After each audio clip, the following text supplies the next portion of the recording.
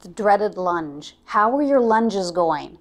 Lunges are tricky. They're a fantastic exercise. You get to work one side differently from the other, but they're tricky. There's a lot of things going on.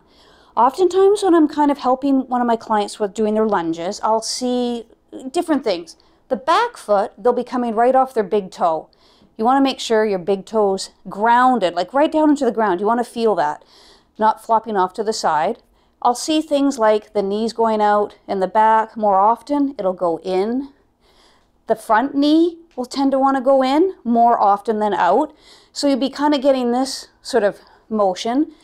If you have your hands on top of your hips here, you want them to be even as you lunge down. You don't want to see things going all weird and turny and curvy in the midsection.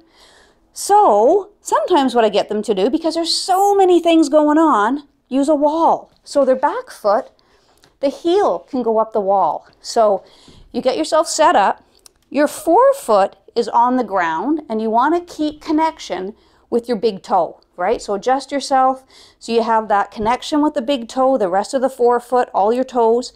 Your heel is pushing into the wall. As soon as I push back, I can already feel hamstrings and glutes engaging.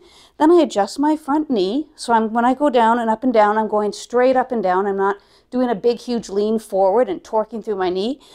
I want to feel this knee staying right in line with my second toe, say, and that knee just goes straight down. My hips stay nice and level. So the wall can be super helpful. Go give that a try.